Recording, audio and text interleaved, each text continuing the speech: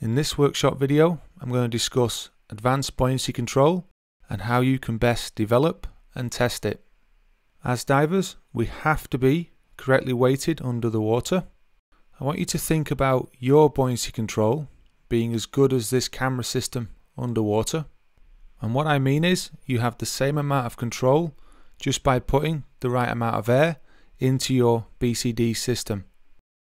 However, as divers, we can control that buoyancy even further by maximizing our lung volume control to stay statically buoyant, and we can do this in all orientations as you're watching now. Just pay attention.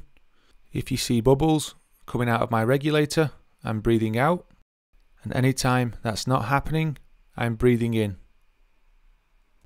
Make sure you notice my head position and where I'm looking.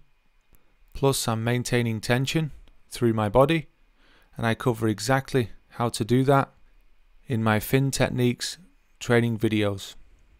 So if you've not already, make sure you check that section out.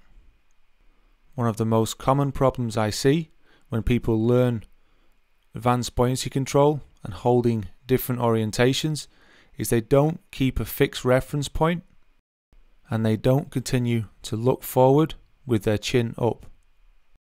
In the example you're watching now, everything seems to be going well. I've got good buoyancy control, I'm looking where I should, but as soon as I change to look at the ground, which is what a lot of people do, I lose that reference. It's now harder to gauge when I'm breathing in and out and my position in the water, and of course, more than likely, you start to sink.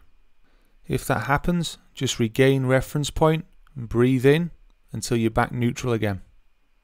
To develop this skill, set up a control line allowing for 1 meter above and below the line.